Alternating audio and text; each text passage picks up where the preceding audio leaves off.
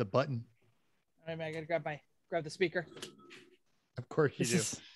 Even money, it's not going to work. Even money. It was plugged in, so it should work. This is how professional we are.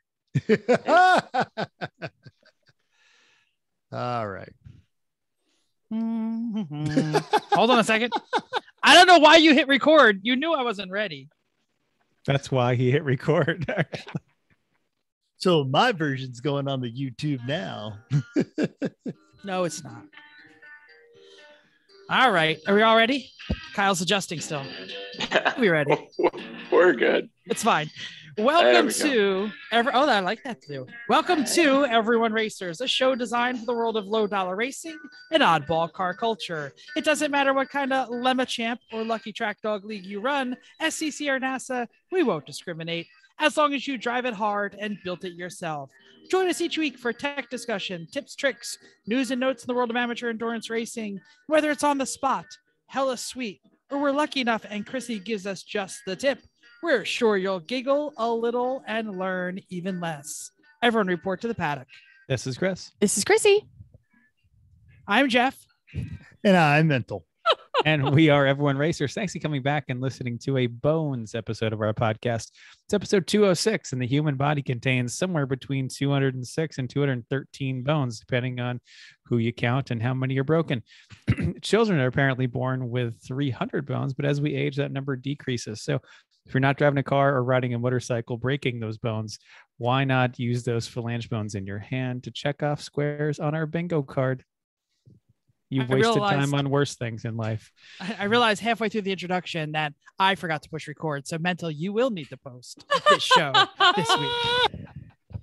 Great. No one really needs the introduction. It's okay. You know, whenever we have a guest, we ramp up the professionalism like nobody's business. Clearly. See, that's what you call it. That's what you call it. Okay, good. Speaking of professional. Yeah. Jeff, why don't you start just telling us what you're working on? I had to travel to the 50th and 90th birthday party of a couple of Jen's relatives, and we were in your hood, not that far away. We drove by your house. I shouldn't say that. And then went out some eggs, kept driving. Yeah, no, I wasn't that close. And then we went out to central Pennsylvania and actually spent some time at Chocolate World. It was very exciting. But delicious. It was. And then I came home and I did the Battle with the Beast from Berks County. Frickin' lantern flies have invaded my yard. I had to cut down a tree. I had to it was really nasty. They're absolutely disgusting. Yep, they are. And so anybody in New York, New Jersey, Pennsylvania, these things are gross. Kill them when you see them. And then I actually still am battling. If anybody on YouTube can see, I'm still not in the office. I'm still at my son's school desk because we're in like a tornado alley right now. And I didn't put all my furniture back until the floodwaters reside. So still in the basement, still slightly recede. flooded out. You don't want the floodwaters to reside. That's true. That would be bad. Yes. Unless you put a heating element and turn it into a hot tub. We didn't have that much. We had wet carpet. It wasn't that bad. So hopefully by next week, I'll be back in the office. We'll push all the furniture back. So yeah. Excellent. So Chris and Chrissy, let's go with Chrissy first. What you working on? You got any floods over there? No, the yards are flooded. We got plenty of rain today, but none in our basement. We have some pumps that work very hard, so that's all good. My parents did get some water in their basement. They are currently cleaning it out because we have plenty of rain going on here. No real wind at all. Not that I saw. Yeah, just breezes, but nothing. None of the tornado was supposed to be hit in our area. Just the rain. So anyway, this weekend we were hiking and we recovered. We had some hard times walking on Sunday. Yes, yep. Saturday and Sunday. Yeah, I watched on the social media. Y'all went hardcore. We did go hardcore. Yep, we went harder core than we planned. We didn't make the summits that we thought because everything that we hiked was harder than we planned. So we got a good workout. Our legs were tired. Chris's feet probably are doing better. You can talk about yours. Yeah, I can stand now. Yeah. Yeah. And I can walk that I don't walk like a duck. I would sing every time because standing up or from laying down to standing up is very difficult. So anything was using your lower legs or upper legs is really what my problem was. And then we unpacked, had to undo everything, wash everything because it was all damp and gross. And now we're headed out for another weekend, for the long weekend this upcoming Labor Day weekend. And I did some cleaning because when you pack and do things like this, you just neglect your house and stuff. So that's what I've been up to. Now, another weekend hiking, or are you going to the Cape? Hell no. No, we won't hike till next week or next year. This is enough for a very long time. We're good. And boat time now. Boat time. Take the boat out time too. I've had those kind of like soreness days when you literally are on the couch going, I know I have to pee, but it is not really urgent enough yet. Well, I'm just gonna keep holding it. We were just that dehydrated. So that was a nice option to have to pee because that's how bad things were. Despite drinking gallons and gallons of water. When you guys were like, oh, it's a good thing it's not so hot. Because we were like, no, it's going to be cold. We've planned for long sleeve shirts and capulines. Yeah, it was, if you saw the pictures, only my friend saw the pictures, but it was so hot that shirts were too much. So we only needed a shirt. We didn't ever need it when we were at the top of a mountain. And even then it was just kind of breezy. So that's how hot it was. It was really hot. Mm-hmm. Yep. I can see that now. Chrissy goes shirtless on this week's edition of Everyone Racers. I was on the internet. I had a sports bra on, but Chris that goes was enough. Shirtless. Chrissy goes shirtless on the internet. Yes. In episode 206. Chris, what are you working on? Yes. Tell us your feet story. My feet. Well, they had some blisters, and now I can wear shoes a little, which is good. It was better than last time. So recovery from hiking, that's good. I've also been working on the Mazda. I attached the new flywheel and clutch, and then I failed to attach the big beefy Speed 3 transmission that we are adapting to the car because the Speed 3 trans is so much bigger than the regular non-speed trans, like massively different. It's a different manufacturer. I'm amazed it actually fits, but I could not get it into the chassis, onto the clutch, around the subframe. So I was going to have to either pull the subframe to clear some space to be able to fit it up there, or drop the engine and mate the two on the floor.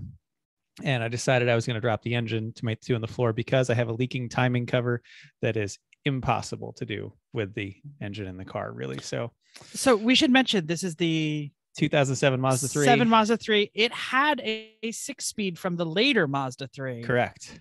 But now you're putting in the Mazda Speed 3 from the correct generation. Correct. Right? Yep. Okay. Yeah. Mostly because it was a third of the price of another of the trans we're reusing, and also much more available and much more durable, and has a fancy differential in it. So this is the cheaper option. It's just a little more work, but I think it'll last well in the long run. But this car has definitely escalated quickly. I mean, there's no right front suspension now, no engine, no trans. Like, the car is in many pieces for what's supposed to be the reliable, good car. The infamous while you're in there itis. Yeah, totally. Yeah. This car was featured today on the Lemons Instagram with its spectacular theme. So anyway, also had to rebuild the lawnmower carb because it wasn't working. And I found that apparently I have never changed the air filter on this lawnmower in 16 years. Because I have never changed an air filter on a lawnmower ever. Well, we never knew there was one until it died. And as I was trying to, I knew it was there. I just never thought to change it. I've changed the oil. I've sharpened the blade, like all that stuff. Sure. Filter. Nah, I'm amazed. I just bang it out every now and then. We were beyond that. Like, yeah, I know. I even took the air gun and I was blowing between the slots out, trying to get it. I have a new one. Hey, new one on order, all of $5. So that's the ridiculous aspect of it. Yeah, right. This 37-cent part. Right. So check those, people, when you take it apart this year. On the Mercedes front, the car about a month ago threw an error code for the radar cruise control stuff, and it wasn't resetting. And I then went down the rabbit hole of Mercedes software code readers for a modern car. And eventually I settled on basically it's a Chinese knockoff of the hacked of the Mercedes actual Zentry software with a dongle that attaches to the car, and damn thing actually works. Showed up from Hong Kong in a laptop, an old laptop. Okay, fine. I'm never plugging that into anything or the internet or anything at all. Wait. It came with an old laptop, or you used an old laptop? No, it came with an old laptop. They loaded it onto the hard drive. It's all there. Like I said, I am never plugging that into anything else.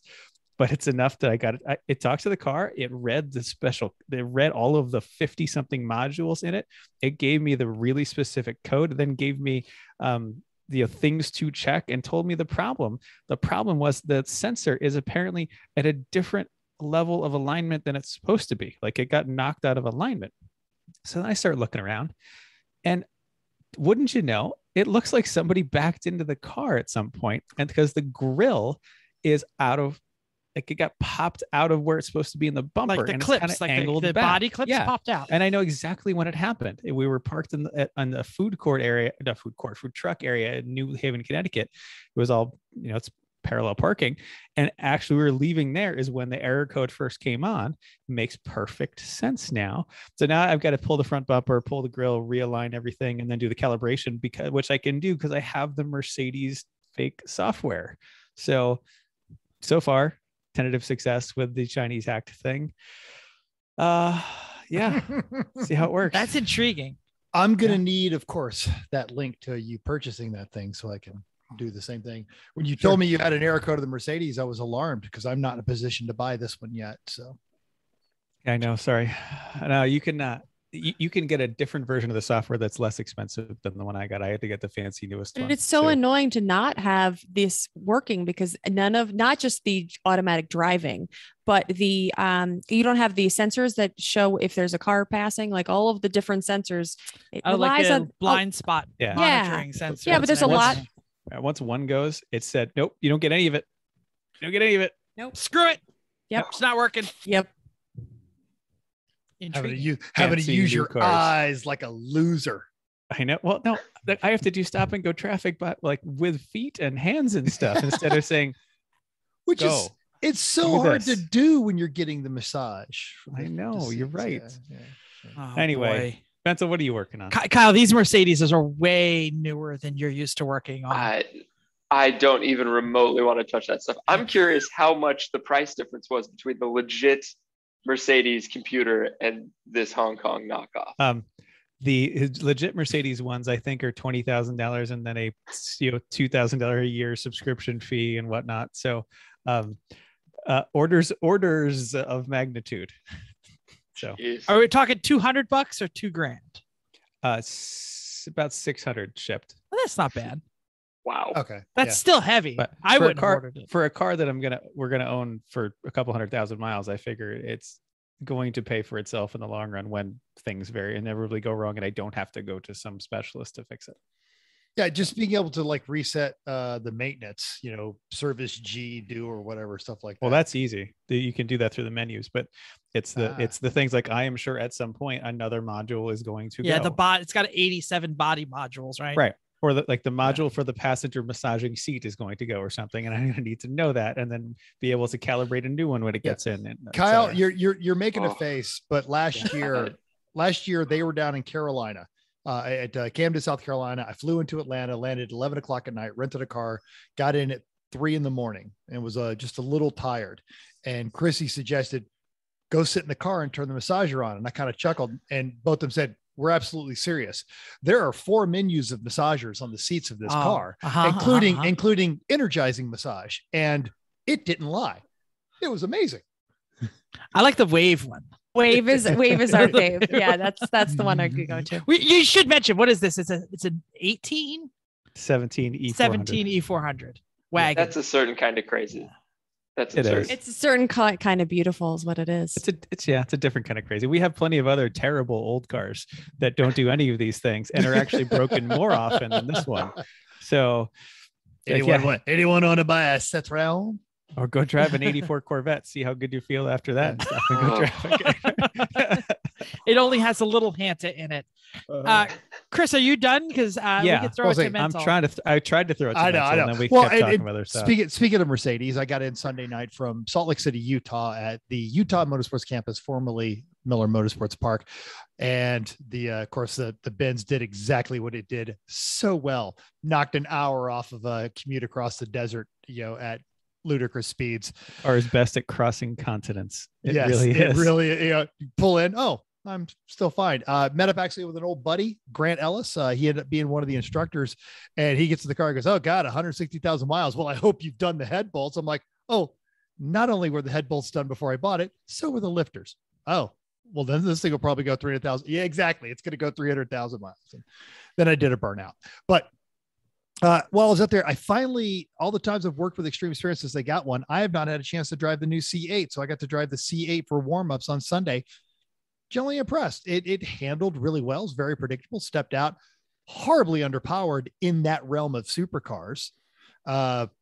Just would have a perfect exit on the main straightaway and just watch the 488 GTB absolutely motor me like it's my favorite car in the fleet. And then on Sunday went out with a Hellcat. Guy showed up with a 38 Dodge Coupe street rod he had built. Really nice guy. Talked to him for a while. It gets into the car and he knew he was getting into the Dodge Hellcat and it wasn't. And he was parking this thing in a corner and then taking the turn. And finally I got to him and said, "Do not touch the brake." And he turned the wheel and I turn it more. And he's freaking out, but he finally cranks on it and he goes, "Oh my God." And he couldn't speak for the next three corners. He's like, my mind is blown. This thing turns, it's not a Porsche, but he was like, just his calibration from what a 707 horsepower Dodge would do was impressive. Spent most of Tuesday back and forth with the Nevada DMV trying to register my RV because my VIN number says it's a Ford E450 server, work truck, but it's cutaway vehicle or whatever. It's clearly an RV. So everyone was very nice, but no one had the authority to say it's an RV, not a truck. They had to go up like 4 levels of management for someone to actually sign off that it was an RV before they would give me my plates. And because no one else has a Class C RV that used to be, this is the front of a Ford van. I don't understand. Yeah, they're just like not popular at all. No. Well, when they're registered new, it's not a big deal, but because mine was coming from Georgia with a Georgia registration, it was throwing all kinds of freakouts.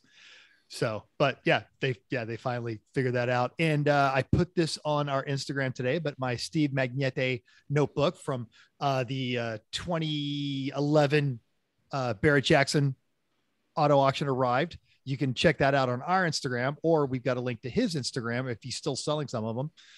He's using it as a fundraiser to fund more of his Junkyard Gold series, which I just thought it was cool. And I always liked that guy. Intense. I liked, that's how I really started to follow him, was when he would do the Barrett Jackson. I'm like, my God, that guy knows everything. Well, see, on the 67, halfway through the model year in the plant in Indiana, they started painting the hood hinges body color. But before that, they were all spray painted black. And he just knows all this. And it's an impressive bunch of notes. So little goofball thing that I really like and probably no one else will care about. But I was really happy to see that coming through. Hey, we spent more on stupider. That was a spot on impersonation. The record. Yes. And hey, that new voice you just heard on our podcast again, that is Kyle Smith, a contributor to both Hagerty's online articles and print, and also their YouTube. Kyle, welcome to Everyone Racers. We're sorry. So what you working on? Oh, you would think you could see there's about 16 sets of wheels behind me, but the most recent thing that I've touched wrenches to was actually my washing machine, which feels appropriate in this conversation. So trying to get that running again. And then the SL125 I've got behind me, just got a new set of tires. I'm prepping that for some trail riding this fall. What would probably help you with that is if you very carefully pulled that Porsche 911 banner, rolled it up and mailed it to me. So I noticed that you right behind you there, you have a car with a flat 6, but it's not, it's rear engine flat 6. American version flat 6. Yep. So 1965 Chevrolet Corvair. This is the first year of the second generation car, essentially. So the end of the run. Oh yeah. I was an early model guy. I owned a 64 all through high school, and then switched to late models when I grew up and had more than 3 pennies to rub together. That's a late model. This is a late model. That's a late model. Just saying. Yeah. Late model for me is late 60s. That's as new as it gets. So, someone once told me they were unsafe at any speed, but I didn't believe them. I mean, driving one of the swing axle cars. So that unsafe at any speed really traces roots back to the early generation, the 1960 to 64 cars, which were a swing axle design, which if you're familiar with any automotive stuff, the swing axle is also in your early 911s and your Volkswagen Beetles and a bunch of other cars that do not have the reputation. And the Corvair was only a chapter of unsafe at any speed. People think the entire book was this takedown of Chevrolet, and the reality is it's really not the case. I drove one for years as a teenager, and if you know how teen boys drive, if that car didn't kill me, I don't think it's going to kill you. Put it that way. Didn't Nader own a second gen Corvair? He did, and it's currently for sale. If you would like to own one. No, I don't. But not out. that one. But come on. I don't have anything against Corvairs. I just don't want the one Ralph Nader owned. Yeah, it lived out in his museum in the National Tort Museum. If you ever wanted to go to a museum about like insurance law, that's the place. That's the most exciting museum you can think of. I know somebody. This is actually what I do for work. I have no interest at all in going to this. I think you do. No. Yes. What is even on the wall? Someone else brings up insurance first. When you go there, like what's on the wall? Like a big policies? Disclaimer. A big disclaimer. If you walk in here, you will not be able to sue us. Oh, I like Ralph Nader. Just whatever. Oh, yeah. He's not the devil. No. Anyway, anything else there, Kyle? I kind of just derailed you from your. Get used to what you're working on. That's it for the moment. Yeah. No, you have no idea how often our show starts out with one of us working on an appliance that everyone but Chris probably should have called a professional about, and it usually involves duct tape and hose clamps to get it running again. And I don't work on appliances. When they die, I replace them. I would rather be working on the washing machine than that Mazda project. That thing sounds like it's been a nightmare for 3 episodes now. But it runs. We're getting there. So good. It was such a good race car. It was Chrissy's car. She bought it new, and I did see your episode of Kyle's Garage where you pulled the carpet up out of the MG. They pulled the carpet out of Chrissy's car that she's owned since new, and they found nothing. Well, there were 5 paper clips and 2 almonds and maybe about 3 pennies. Maybe. Right. And it not even sticky change, just good change. It was fine change. Clean. Yeah. Impossible. I probably have more sticky change in my car. I'm absolutely positive you do. All right, let's move on. Yes. News and notes time. I'll go first because my name is in the first section there. And Mental, did you find this story? Because this is fantastic. So I did, and then I signed on, and whoever found my story, I am so happy. Oh, there you go. So I found yours, so we got it. Ford does not play with you homophobics out there. After a blue version of the European Ford Raptor, which is the Ranger-sized Ford Raptor, was called very gay by some commenter, Ford created a digital version called the, quote, very gay Raptor. But according to Douglas Pageant at Out Magazine, a virtual model of the popular truck wasn't enough for Ford. They decided to, quote, take it one step further and created a very real hashtag very gay Raptor foiled in gold and rainbow colors. They took the very gay Raptor through the streets of Cologne, Germany in celebration of Christopher Street Day, as well as the Berlin Pride celebration. Story from Out.com. And I never thought I'd be quoting an Out.com article here that wasn't written by our friend Brett Burke. So yeah, there we go. Very exciting. Do you like how Porsches sound? Yes. We already know my answer. Yes. Break out your best headphones because we, and by we mean Porsche, have a digital event for you because on Saturday, September 18th, 2021 at 5 p.m. I don't know if that's their time, my time. I'm going to find out. The Porsche Museum is going to start the engines of their racing and series vehicles from the company's collection and the museum. all of these cars that have made history at racetracks around the world or going into the future.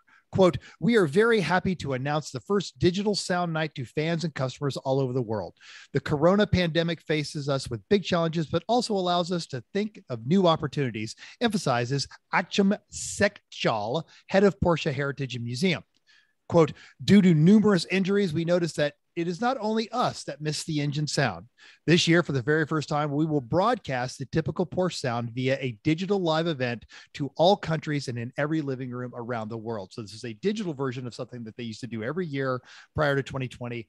I've got a nerd on like you wouldn't believe. And yes, I have every intention of turning off the lights, being in my living room, and annoying my neighbors with this. It's going to be fantastic. Link to the press announcement is in our show notes. And as soon as we get, it ends with more data as they figure it all out. And we will keep you updated. Chris. Minor adjustment. That's due to numerous inquiries. They're doing this, not numerous injuries. Sorry. That's a very different reason to change. Slightly different. Yeah. All right. Sorry. Schnitt's got his hand caught in the fan. We better not do it live. I was thinking the pandemic, because even Gene Simmons and Paul Stanley have popped positive for Corona, and I'm like, oh, they were talking about people catching Corona. So yeah, sorry about that. No, it's okay. Thank you. Just one that changes the nature of the story if it's injuries. Yeah. All right. Hey. Porsche sound good. Tune in computer. Good. All right. So this is not really news, but definitely a note. Our fifth host, Eric Rude, has found a good use for those silly bespoke t-shirt ads you get in your social media feed. Apparently, if you go to Google, type in your favorite car and t-shirt into the Google search engine and hit shopping, see what you find. It's better if it's a terrible car. Like I tried for all our cars. Didn't really get anything good. The worst ones were for the GMC Yukon. But yeah, this one Jeff is holding up that Eric found. I'll read it to you. It says, driving my Mercury Topaz is a lot like sex to me. I'd kill for it. And it has like swords. There are pictures of swords. No, I think it's tire tracks. It looks like Eric sent this to me. Yeah. Eric and I were having a text conversation, and he goes, this is so upsetting. But, of course, Eric's type in like everything he's ever owned except his Volvo. And it's just all kinds of horrible t-shirts were popping in there. I typed in Nissan Altima, and it was like, I drive a Nissan Altima and I know things. That's my superpower. No, you drive except a Nissan for how Altima. to shop for a car. That's not true at all. Reliability statistics on a Nissan CVT. You know everything but that. I actually found some nice NSX t-shirts, but I guess that's not a very good story. No.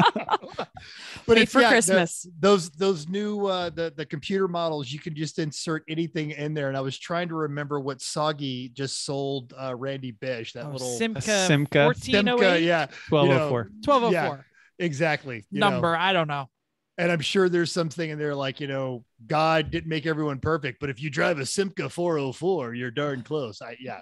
So I thought that was funny. Speaking of perfect and things that are great, Jeff and I are both rocking our GYX custom bracelets.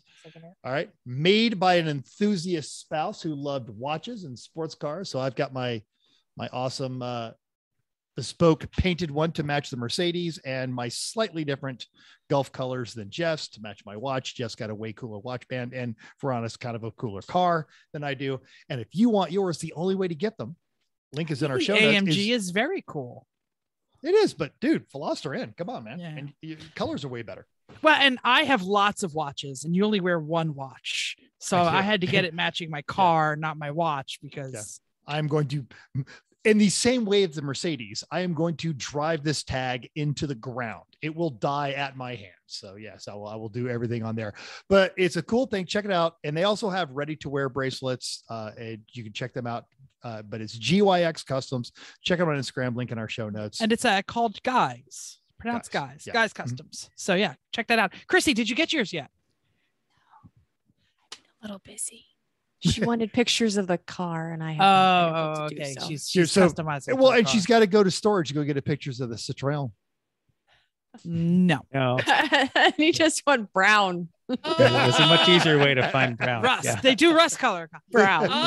upcoming races. Actually, there are no upcoming races this weekend. Next week, expect the full contingent with events that are hosted by Champ Car, Lemons, and of course, Lucky Dog. This weekend is a great time. Check your race car for broken things that you might have missed.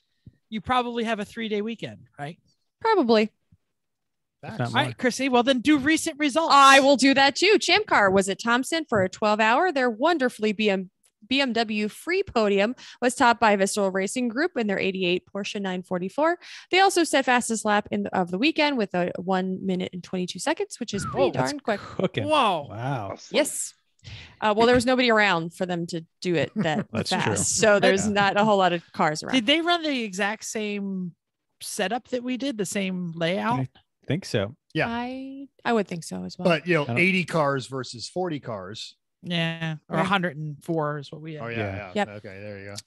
And then, so second place went to Misco Motorsports in 94 Miata, and third was Fuse 15 in another Miata. Misco and Fuse. I don't think they're Lemons people. No, never heard of them. Nope. All right. Okay. Go Champ Car. Oh, listener feedback time. Hey, in responding to our perfect track show, Tyler S said, honestly, it sounds like Road America with better off-track stuff is the ultimate track. It's got a huge elevation change, the straight you mentioned, with a deceptive sweeper. It's got a gut check at the kink. Off camera, that's impossible to get right is turn 6, maybe turn 13. Big carousel, different bits of pavement with varying grips. Bonus, excellent concessions, and an excellent nearby small town with an excellent bar and a lake for when you're hot. I mean, it's no water park, but It's close enough. Road America, who's been? I haven't been. Chris, You were there for one lap, or Yes. yeah. Yep. Okay. The brats were, I mean, they're Wisconsin. They're like, you get a brat at anywhere. Yeah, and like their worst brat is better than the brats I'm gonna get Right. here. It's like There you getting a go. soft pretzel in Philly. Like they're Exactly. everywhere. Just that you get him out of a shopping cart from a homeless guy. They're the best. Kyle, we didn't ask. Where are you at in the world? I'm based out of Traverse City, Michigan. Okay. So up pretty far north. So Like if you're looking at the hand, Detroit's kind of down here. We're all the way up. Oh, you're opposite near the corner. pinky. Oh, Okay. you're all the way Yeah, up. we're up by the pinky. For this audience, in relation to Gingerman. Into Gingerman, basically 2 hours straight north. Okay. Yeah. All right. I'm So, gonna be Gingerman next month. Yeah. So back to listener feedback. Tyler was also going to the dealer for an oil change. I would throw shade at Tyler, but I already told you my wife goes for oil changes all the time, and it's for the same reason. They kept sending him coupons for oil and filter changes, less than it would cost him to buy the oil and the filter. We keep going for free. So because every time my wife goes there, they're like, oh yeah, this one's free. It just says in the computer, this lady is nuts. Don't charge her. She'll Give her go free Jersey stuff. on you. Seriously, we go. She's probably been charged 2 out of 5 times. Got a text from Tyler on my way home while I was sitting in traffic, and they actually caught a ball joint while they had it up for an oil change that he was suspect of, but didn't want to crawl underneath it. So totally worth the price of admission. There you go. Okay. See, I fall in that same perspective. I'll take in oil changes purely seasonally. If it's cold outside, I'm not dealing with it. There's potentially snow under the car. No, not my problem. No. I will pay $20 to not. You have lay a under that car. garage. Doesn't I matter. have a garage, and Full it's of great. Northern Michigan. Northern Michigan. Yeah, That's true. Yeah. I don't want to deal with it. I have no garage, so if I have to do an oil change, it's like on my back. So forget he that. has it. Yeah. He has a garage. Forget It's it. full of crap. It would never fit a car Never fit a anyway. car. So Can't fit a car. See, the problem with having the garage here in Northern Michigan is there's still all the snow packed under the car. You're just laying under a weird, terrible And then it like rain rains. shower. on you. No. dirty Yeah, I rain get you, I get you. shower. No, it's the No. worst. Okay, Nope. you I'll win. pay the tech to do that. Yeah. Oil God. changes are lost leaders. They are trying to sell you like injector cleaner at the local Jiffy Lube and nitrogen filled tires. So as long as you say no enough, it's cheaper than getting the materials. It's true. Anyway, Cool. Anyway, Greg O said, "Hope Mount Marcy attempt went well. I had made it to base camp with a cheese ball team member way back in the 90s. It poured rain overnight. We woke up floating. We had our provisions de-treed by a bear and scattered down the bank of the rapids. We hiked out sans food in 90 degrees temperatures with 100% humidity. Great times. Those are the ones you never forget. Ours was not that bad. Nobody touched our bear box. We even had it, and it was all stickered. It was all ready, and it was great. It was hidden in a tree, and nobody found it. Bear comes over and goes, "These people have tools."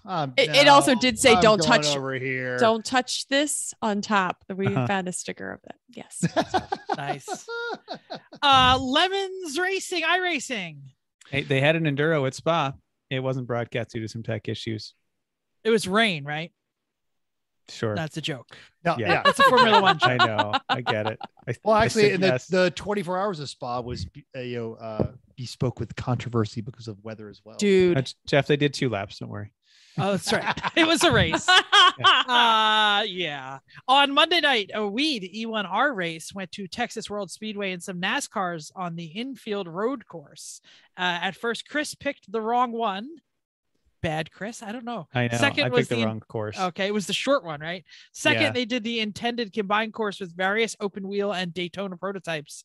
Report from the work burglar is that Al Jones won the first one and Aaron himself won the second one. So if you're out there iRacing, check us out Monday nights. Hosted races, look for E1R. It's great for people who are not serious. Or Because we're not. Or if you feel that you're too serious and you need to be made less serious, that's why we bring in Tom Lamino. Mm-hmm. Yep. Hey, Lady you know who Albertine. never brings in Tom Lamino? Chrissy's mom has never, ever let Tom Lamino in anything ever. Hi, Chrissy's mom. Yep. Oh, Main topic time.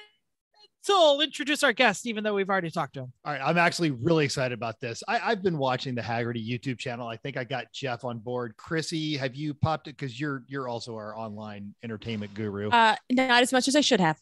Fair enough. So all of the stuff on the Hagerty, they've made a serious considered effort. It's really well produced and no one yells at me, although I am waiting for Tom Cotter to go lightning bolt, lightning bolt, lightning. All right. I'm kidding.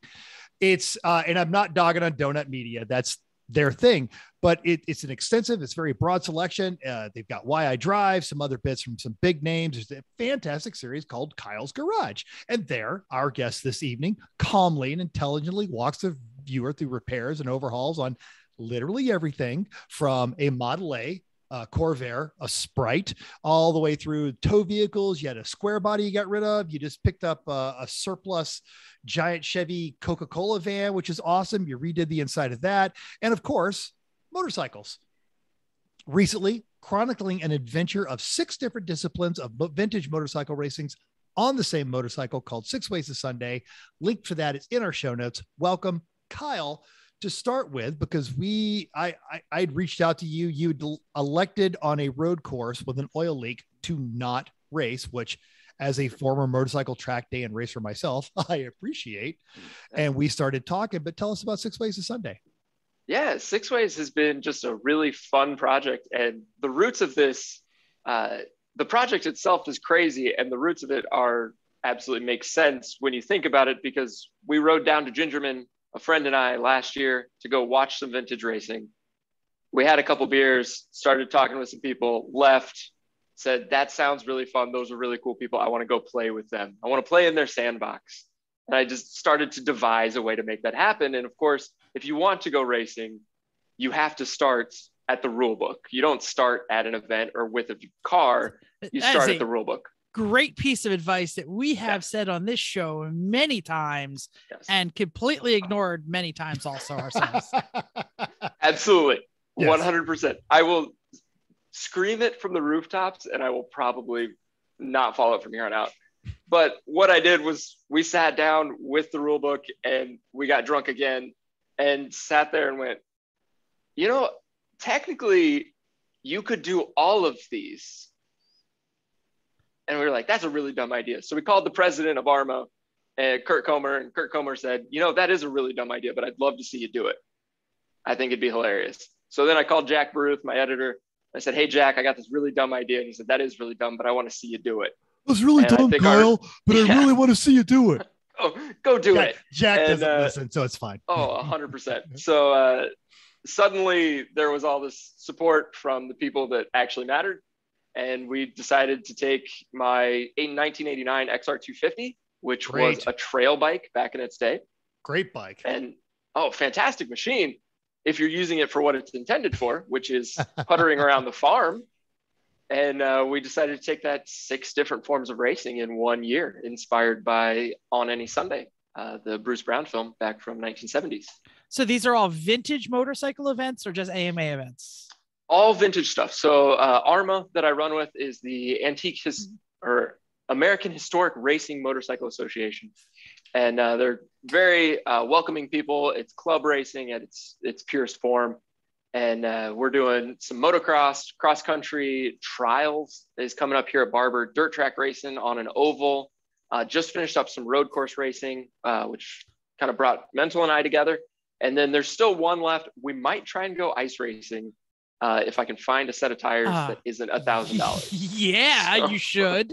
We really want to make that one happen. So working that out right now. And I'm going to jump in here because I lived in Colorado and they were doing motorcycle ice racing there. And most of the guys were making their own spikes.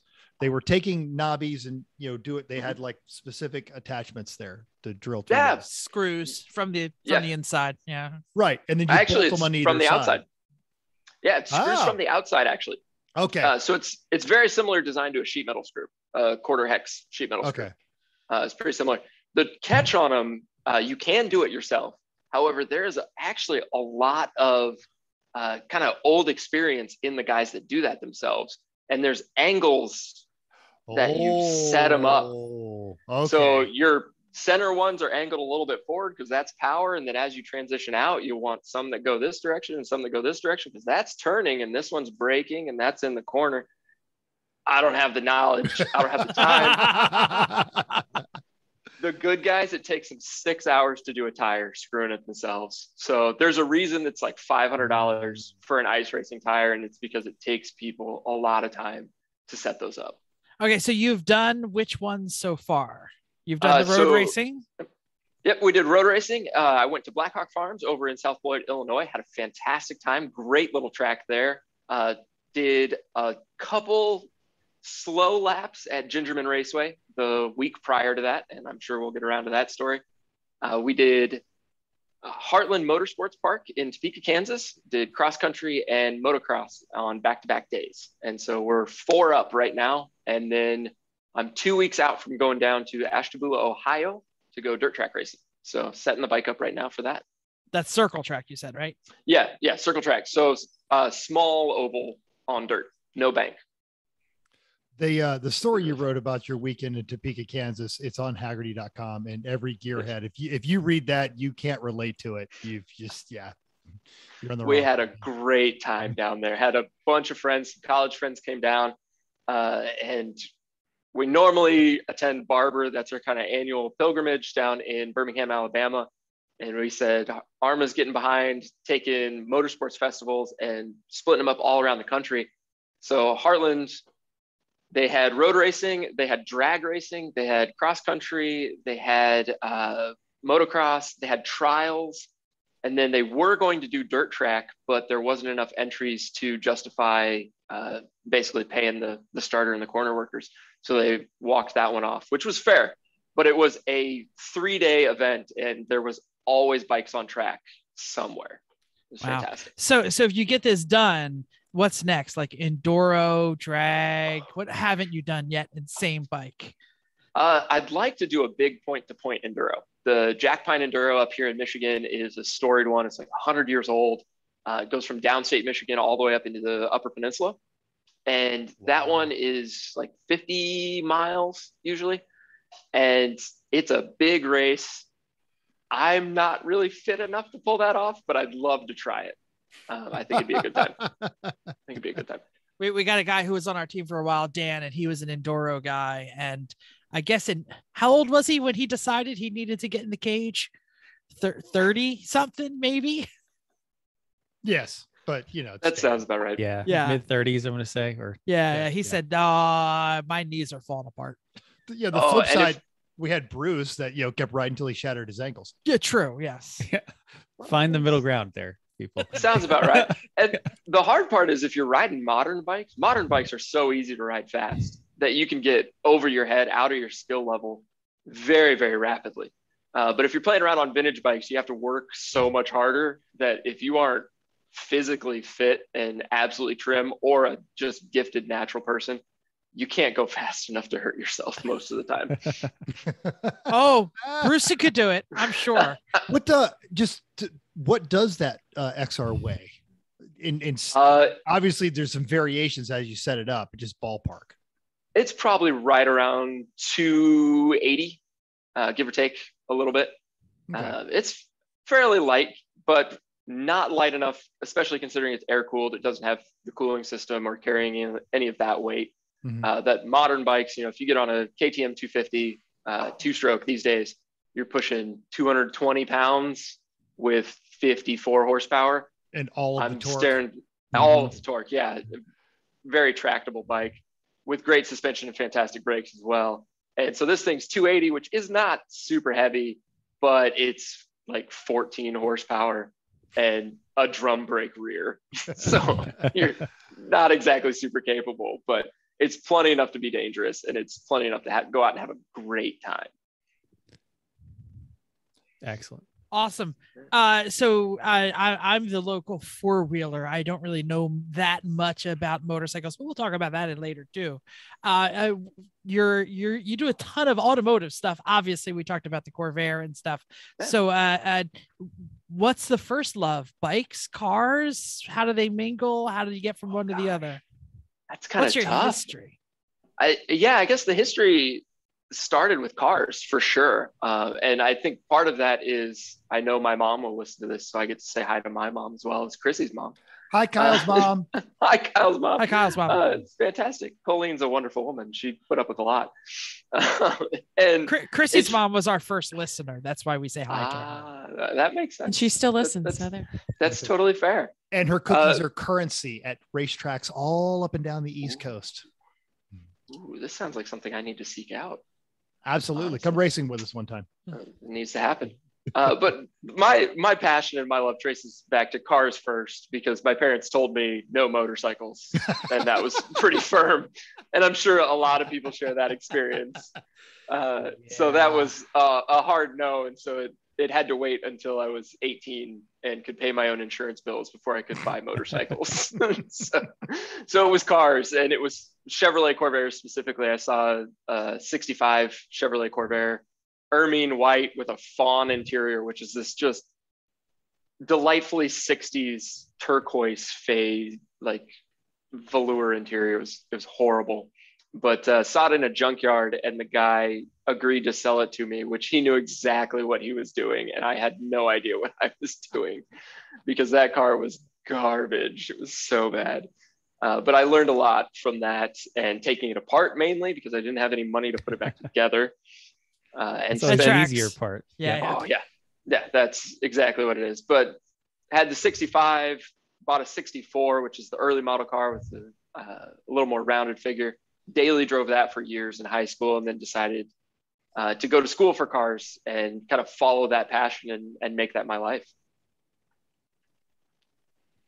So was that for mechanics, or for what exactly were you in school for that sort of thing?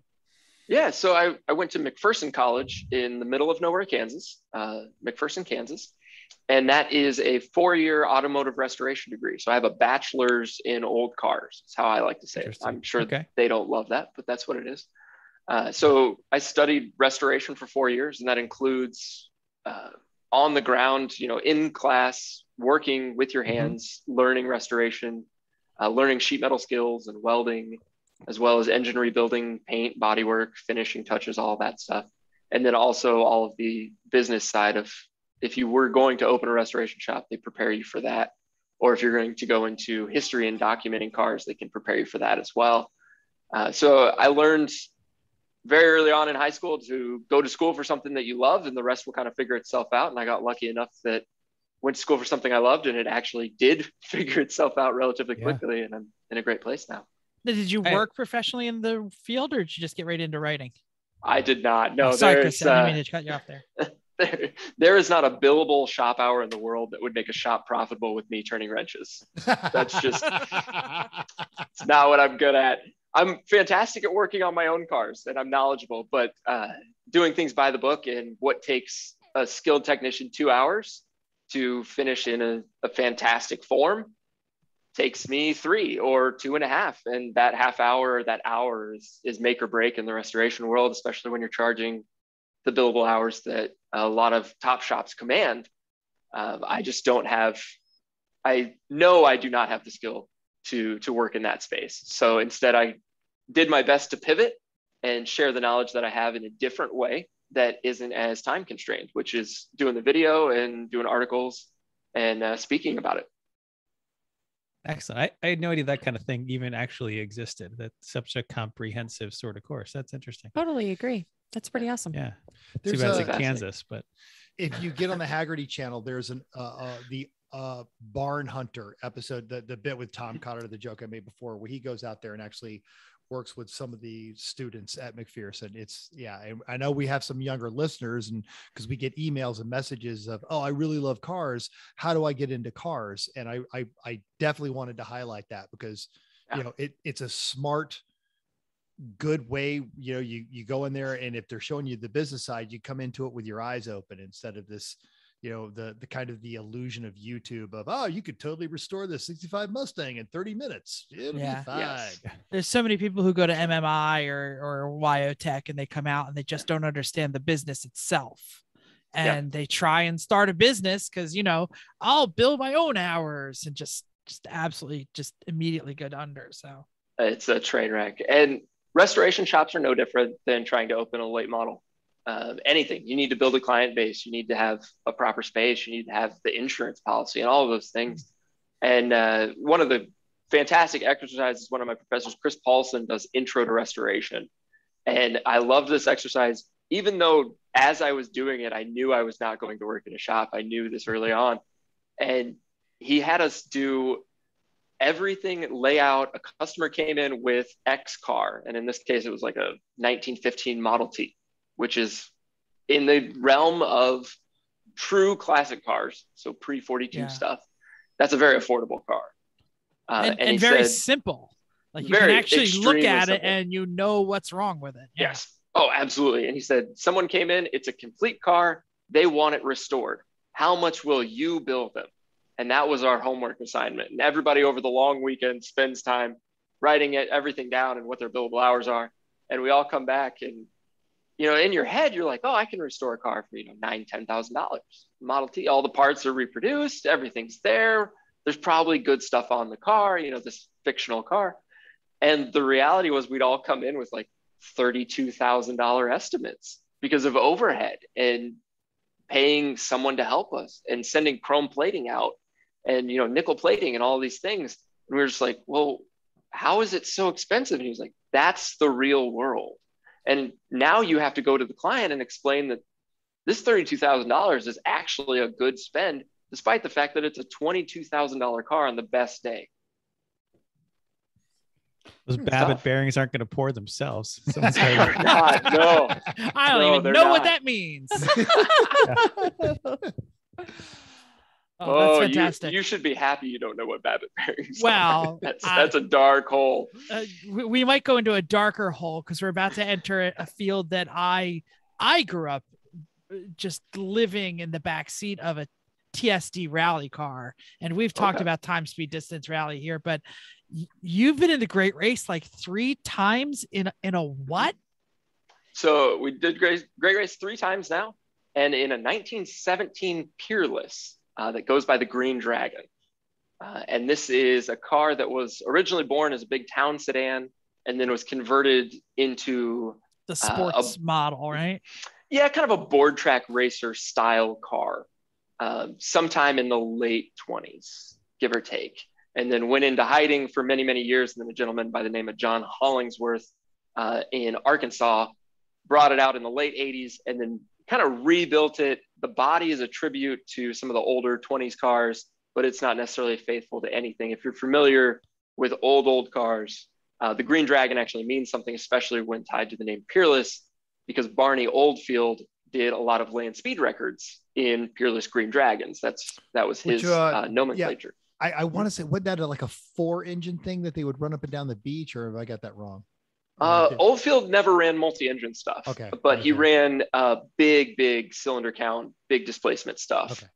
That was basically no bodies. He would just sit somewhere on a bell housing with like a yoke steering wheel and just pray he didn't die. Oh, it was insane. Probably not safe. Well, the Great Race is not sane either. For those who don't know what it is, this is a cross-country time, speed, distance rally in classic automobiles. None of the computers, no timing devices other than a big ass clock. We don't need them. I got Chris. Yeah, it is. You say classic, but isn't it like pre-war? I mean, like it's they encourage pre-war cars, but it's open to anything pre-1972. Okay. So you can take a 68 Camaro with factory air conditioning if you wanted to. But there is a handicap essentially that the older the car, the better you're going to do. So if you want to win Great Race, you're more than likely going to find yourself in a 32 Ford, which has won like 5 of the last 6 years, or something older than that, which the Sharps won in an 11 Cadillac, but they've run like a 1909 Renault. Yeah. Crazy old stuff. Wow. Yeah. And this is how many days and how many miles? We usually do right around 2,200 miles, which is pretty big run. And it's 9 days. 9 days of rallying. That's a lot. That is amazing. For my co-host, the Dodge Monaco that was showed up as the Sheriff JW Pepper car in the Lemons race, all of those guys on that team met doing the Great Race. Yeah, we have a couple pre-72 4 cars, and I can't imagine doing this in any of them. Yeah. And it had to be terrible because you didn't have a roof. What? No, we run an open car, which is an absolutely certain kind of crazy. Yeah. And you can't stop for repairs. This is like normal rally rules. If you don't make it to the end every day, you're eliminated. They won't eliminate you. So that's one of the interesting things. The Great Race is slightly more forgiving than like an SCCA, TSD or anything like that. If you miss a checkpoint due to repairs or you're more than 3 minutes late, it's capped at 3 minutes. So this year we actually had multiple roadside repairs. Yeah, there's the Peerless. Such a fantastic car. Big V8, 330 cube V8 with 80 horsepower and a flywheel that probably weighs as much as I do. Shifting that thing takes an eternity. You're selling us. You're selling us. Yeah, that sounds great. But you lose no RPM, so it's awesome. It's fantastic. But we actually had 2 roadside repairs this year. Our condensers went out and left us stranded. But fortunately, we stopped in some gentleman's driveway. And I jumped out of the car. I thought it was fuel pump problems. We have 2 fuel pump wired in series on separate switches, so you can switch them. And that's what I thought our problem was. So switched them. It was still sputtering and farting and trying to die. Jumped out. It would idle fine, but it would not rev for anything, which is, if you are familiar with points-based ignition cars, that's a condenser problem. So was trying to diagnose it on the side of the road. And a gentleman pulls up into the driveway and says, "Well, what are you guys doing?" Like, "Well, I don't know. It's broken." Sorry. I don't know.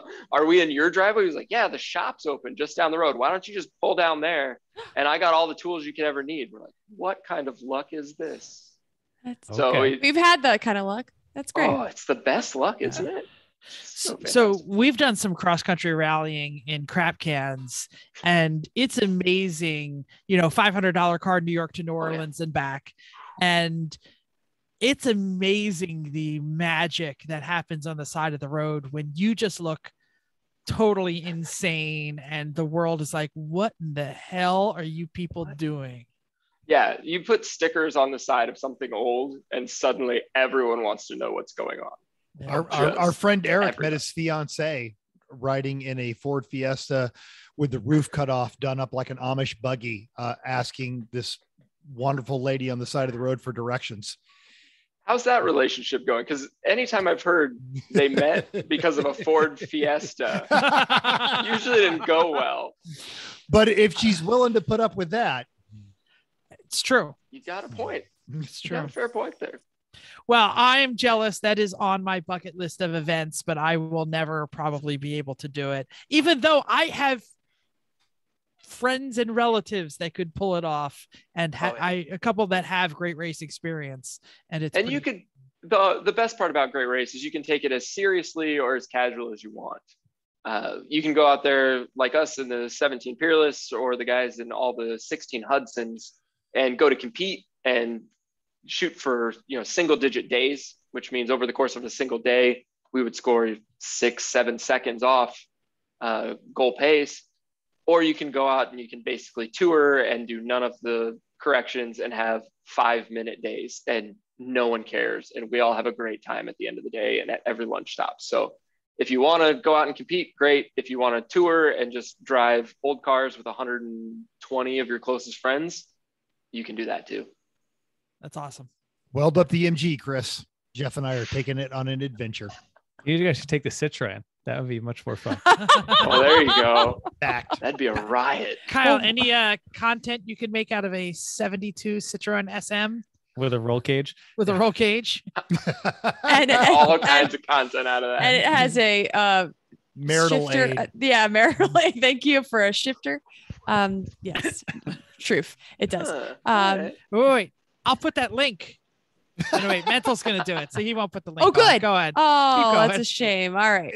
It'll be here somewhere. Yeah. Will it? Will it? Actually, you know what? It'll be the next video. I'll put that up there as our suggested There you go. video. Suggested Is video. Jeff's walk around of the S&M, the Citroen S&M. Check it off your bingo prep? cards. Somebody says Citroen There it rock. is. I'll send you a link to this video, Kyle, and you'll wish I hadn't. Please do. Yes. Yes. Do you want a Citroen? Because we have one. For sale. This garage tells you that I want all the things. doesn't it? Yeah. Yes. It's a 6-cylinder, just like the It's rest of them around there. Forever full, and yet I don't spend a day that I'm not looking at something going, I could afford that. Every time. Yes, indeed. All right. So on Hagerty, sometimes you write other people's content. So you'd like something for Jay Leno's garage or Hoonigan. What are some of the surprises that came with writing those pieces? Are you like friends with Leno? What kind of secrets you got going on? It's always entertaining. And Leno writes for a column for our magazine, which is fantastic. It's wonderful to hear his insight. I've met him on a handful of occasions, but I would not say we are friends. And if I'm writing up one of his videos, it's not like we discuss it beforehand or while I'm doing it. But the fun thing about all of those assignments is trying to bring something that is not in the video to what I'm writing.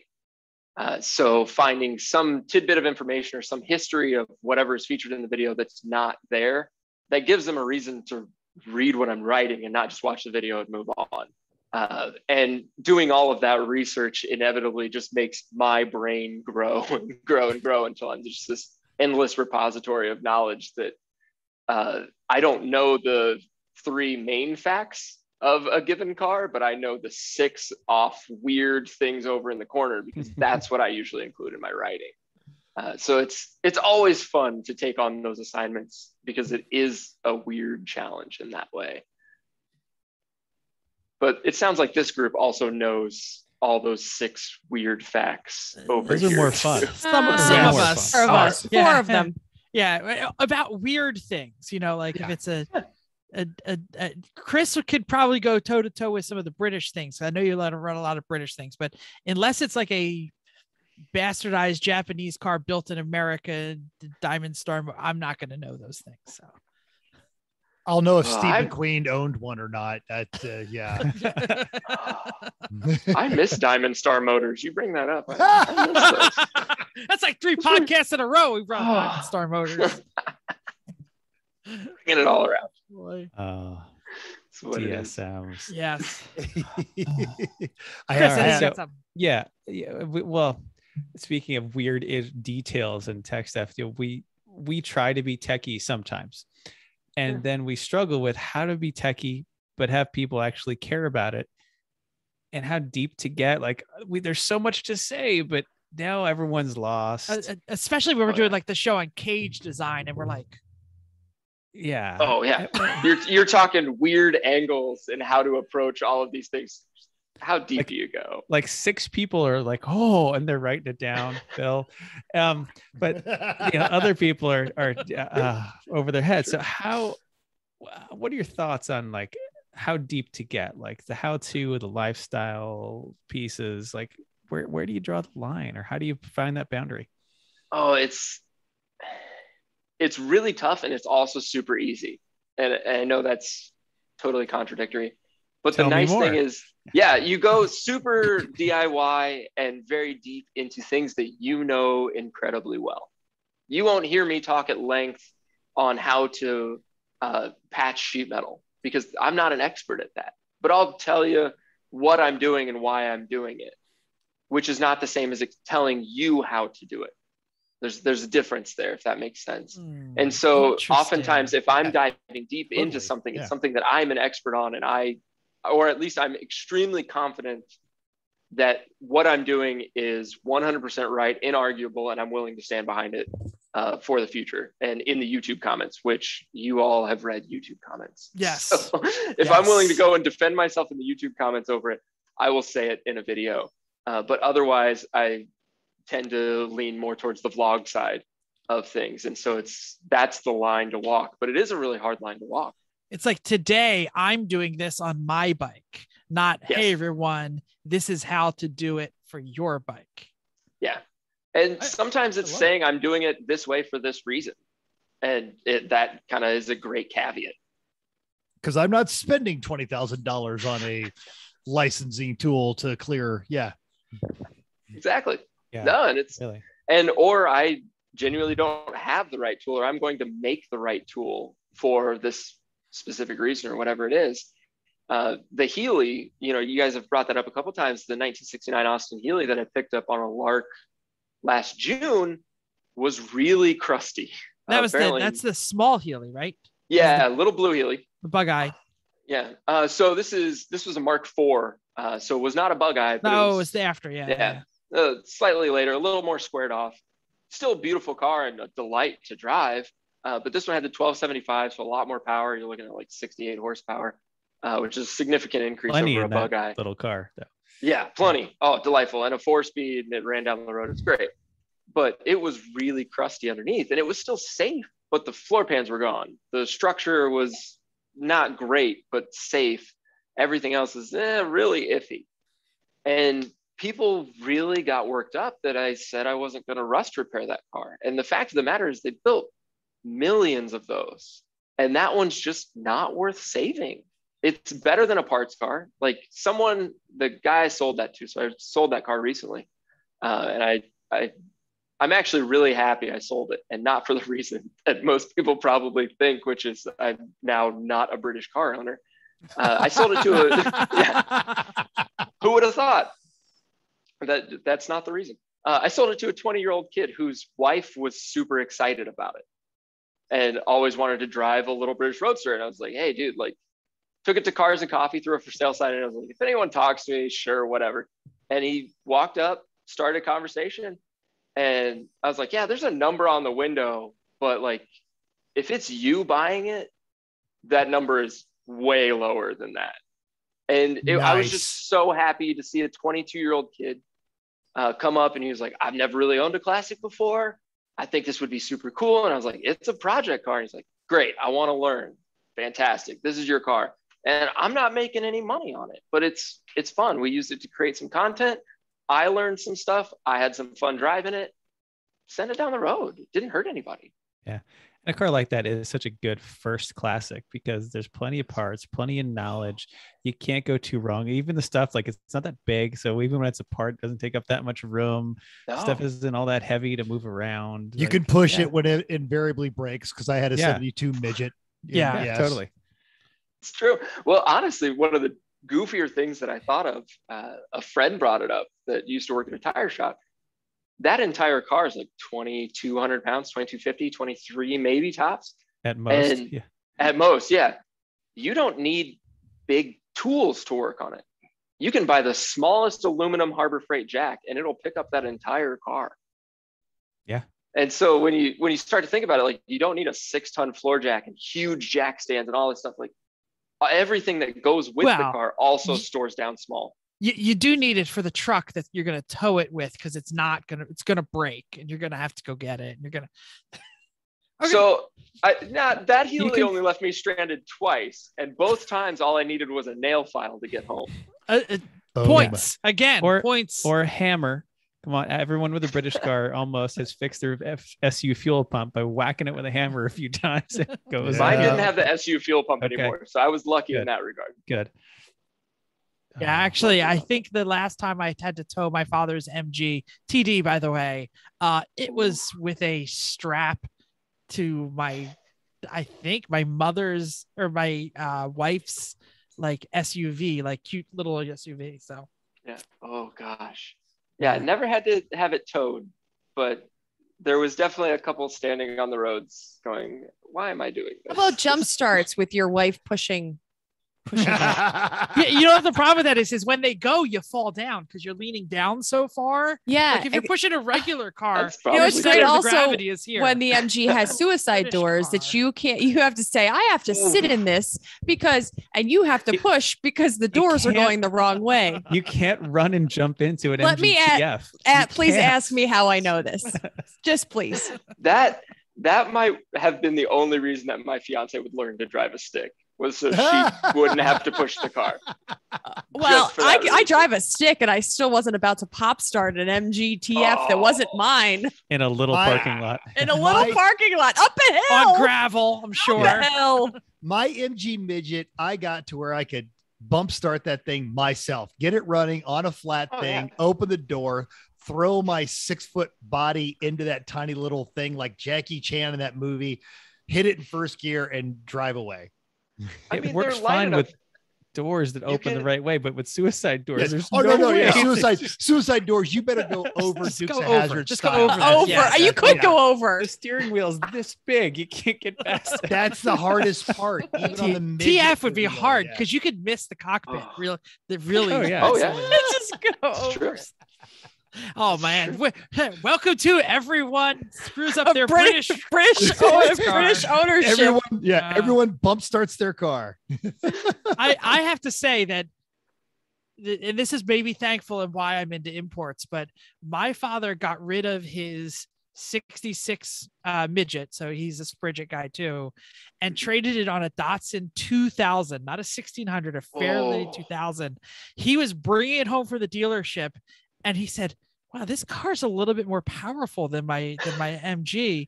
And then he reads in the owner's manual, during the break-in period, do not go over 100 miles an hour in 4th gear. It was a 5-speed. And he's like, my MG wouldn't do 100 miles an hour. What did I buy here? And it was the worst car ever. And you had to take the grill. When you had to change the clutch, you started at the grill. But what? Yeah, on the Datsun? On the Datsun, you had to take everything out. You had to lift the motor out. So, sheesh. I mean, the Healy was that same way. Everything had to come out. And I had some conversations with some people of leaving the trans in the car, some of the experts, because you either pull the motor and trans together and separate it all on the bench, or you try and leave the trans in the car and just pull the motor. I was like, well, that sounds like it'll save me time. They're like, no, you end up arguing around, just yank the trans, just deal with it. Because it's an enclosed drive shaft is the weird, goofy thing. So the drive shaft ends up captive in the car, in the chassis, essentially, when you pull everything out.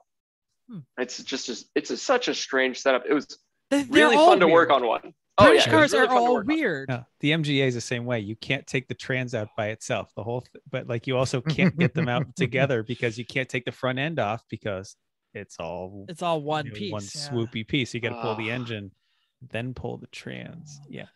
I'm very excited. I believe an MGA is going to be my next project car. As I say that with I love currently nothing back here is I want a Miata swap at MGA. I've had Miata with a 5-speed. 15. Yeah. I think that would be just a fantastic driving car. Also almost for sale. Would you like a red one? Everything's for sale. Everything's for sale. Not everything. Not the Is that why you NSX is not invited for me? sale. Just to buy your cars?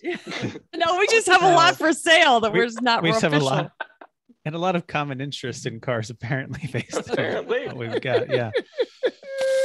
Oh boy. All right, Jeff. So, you have here's something that's not for sale, but I need help because I already mentioned I'm not a motorcycle guy. I have a Korean, I believe, clone of a CT70 that I have never been able to get to run right. Not that I've tried. As a car guy, how do you dive into fixing motorcycles? They're like totally different. Like they are and they aren't. It's the same principles. Don't overthink it.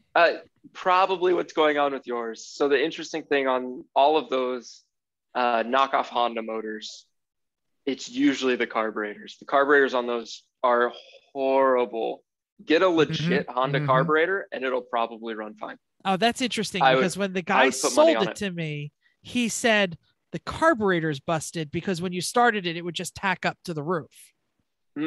So I bought a $9 carburetor off of eBay, and that is probably the mistake that I have made. No, those Shangwei carburetors. My SL125 runs a Shangwei carburetor, and I think I have to clean it every 6 weeks. It's so finicky, whereas the Honda carbs just aren't. And there's a reason they're hard to come by is because they're worth holding on to, and you can actually rebuild one.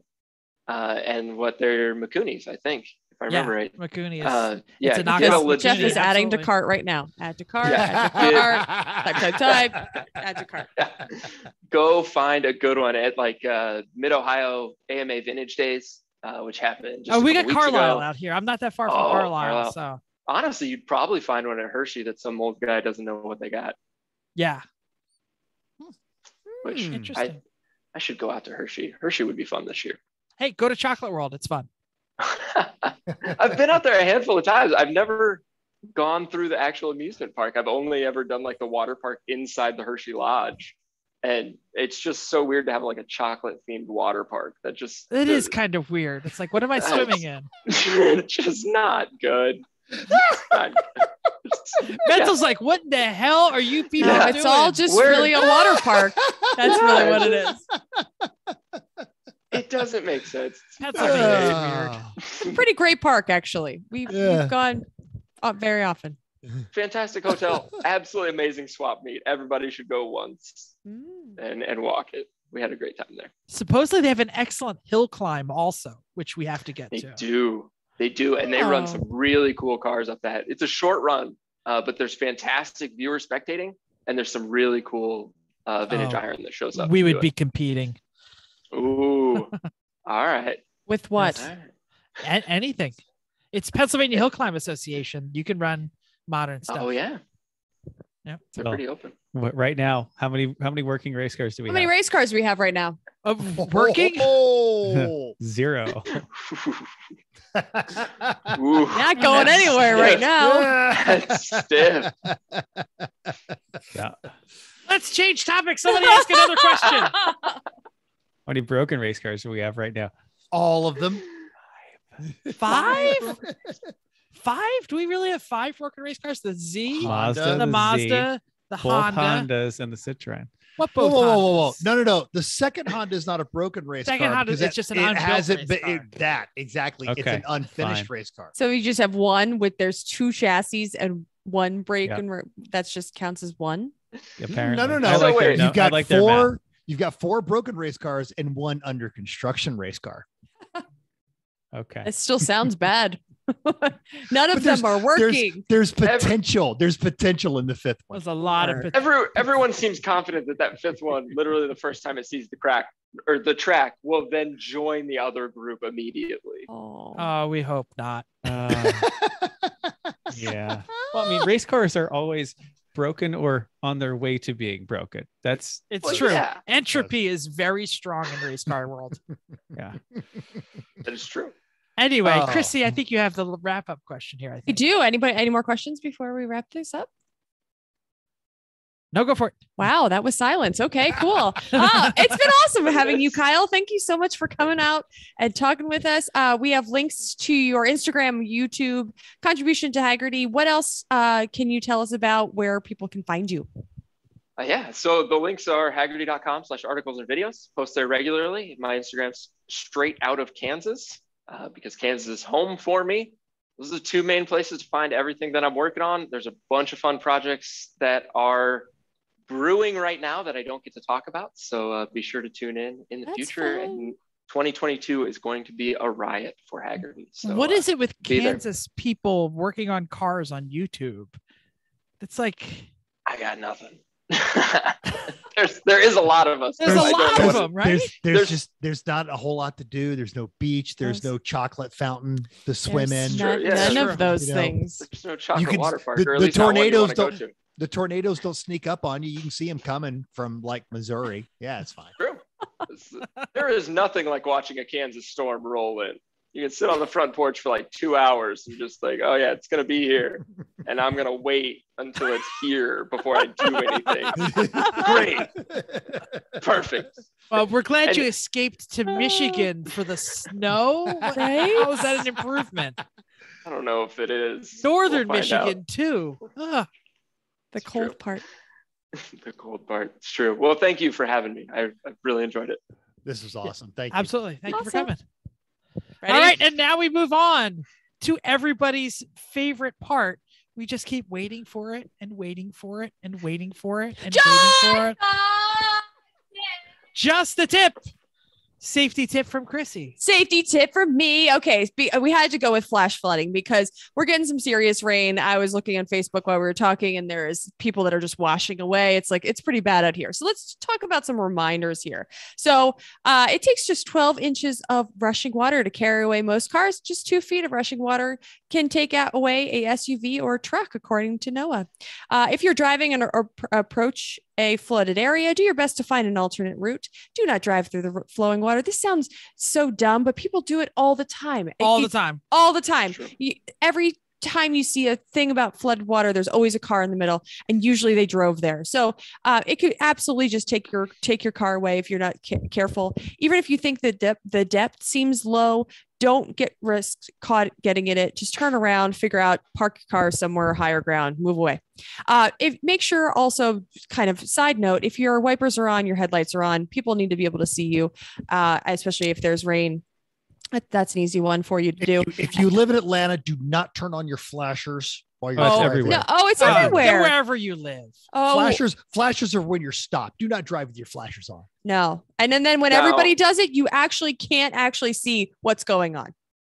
Now, I was following someone on the highway just last night. I made an 8-hour trip to buy a motorcycle with a friend to immediately turn around and drive back. Because you need more behind you? Or yeah, it was a problem. You'll notice the entire lack of objection from any of us. Doesn't matter. It really doesn't matter who bought it. It happened. It's in your circle now, so you're fixing it. Following a Jeep Cherokee with his flashers on at 78 miles an hour.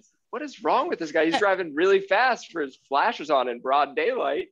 Right. And no, it was because the hood was ratchet strapped down and flapping the whole time. Then don't go 78. Don't go 78. Right.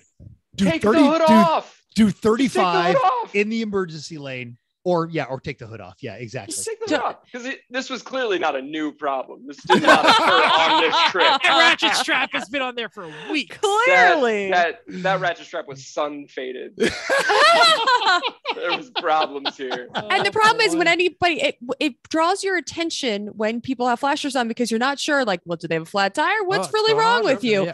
And then really, it's actually distracting when you have a whole bunch of traffic in front of you and everybody's flashing their lights. You actually can't see who's in the lane and what's going on. Don't do that. Thanks for bringing that up. Yes, let's get off our soapboxes about that one. Okay. If your vehicle starts to become surrounded by water and stalls, abandon it immediately and get to higher ground. Floodwaters can rise at rapid speeds and sweep your vehicle away and your occupants. So just don't be in it when it goes away. After you leave your vehicles, make sure you get to higher ground and stay out of the flooded zones and just try to run away. It only takes 6 inches of water to knock down and sweep away a fully grown adult, says Noah. Mental. What do you have? Approximately every year, we have had 30 people in the last 30 years die because of flash flooding. It's a desert in Las Vegas. You live in Vegas. If you drowned in Las Vegas, you're an idiot. Or you're really drunk at the pool. I was gonna in the middle of the mezzanine. 38-year-old rock star on a cocaine bender. Then you might drown in Vegas. But they have to put signs everywhere because people see 3 feet of rushing water from the flash floods of the mountains. They're like, oh, I could totally drive through this. No, you can't. It's not worth it. No, that's dumb. Yeah. Oh boy. All right. Do we have any clue what we're doing next week? Yes, we do.